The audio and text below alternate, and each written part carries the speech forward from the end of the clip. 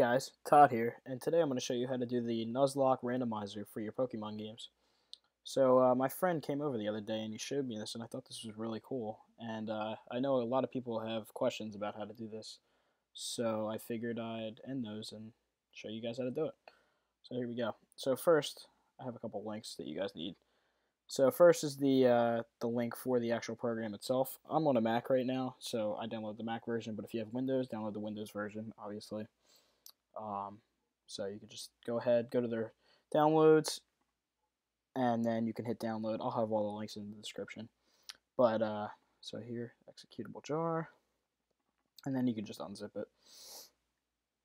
So I have it right here, and it's just a jar file. It's not like a regular file that I was used to, but so you can open that up. You have to do the right click trick for Mac. If you guys didn't know, unidentified developers, you need to right click them and then hit open. Okay, so this opened right here. And then you're going to need another program called DeSmuMe or whatever it is. I don't even know what the hell it is. But this is just a Nintendo DS emulator. I'm going to use this emulator because I'm going to be modifying my Pokemon Diamond version for the DS. So you can go ahead and download this. Find the download page. There it is.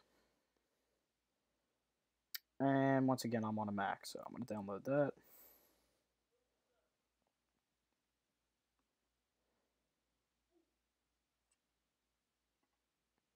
And these are pretty straightforward. I'm sure you guys have done something like this before. Get the DMG file.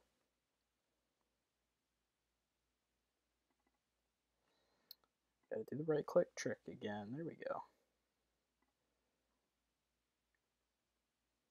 Alright, so I got my emulator loaded up too. You don't need that right now.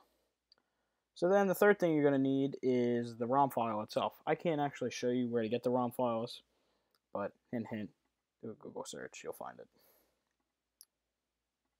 So let's go to my desktop. I actually have Diamond version loaded up here.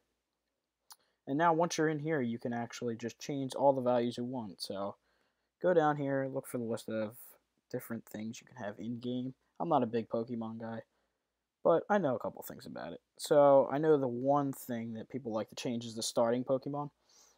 So you can completely randomize that, which is pretty cool. All kinds of stuff in here.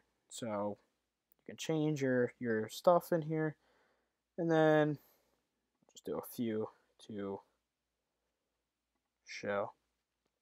And then once you're done, you can hit randomize, which will save it. And then you save it as your new file. So I'll just save it as new Pokemon Diamond.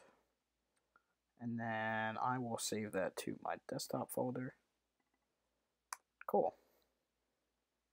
You don't have to do this. This is just saying it wants to save a log file. You don't need that. And if you guys wanted to copy my settings as well, you can use this link. You don't copy these. So we can close out of that. Okay. And now you're going to open up the emulator that you just downloaded. And you're going to navigate to that ROM file that we just saved. So we get the desktop. And new Pokemon Diamond.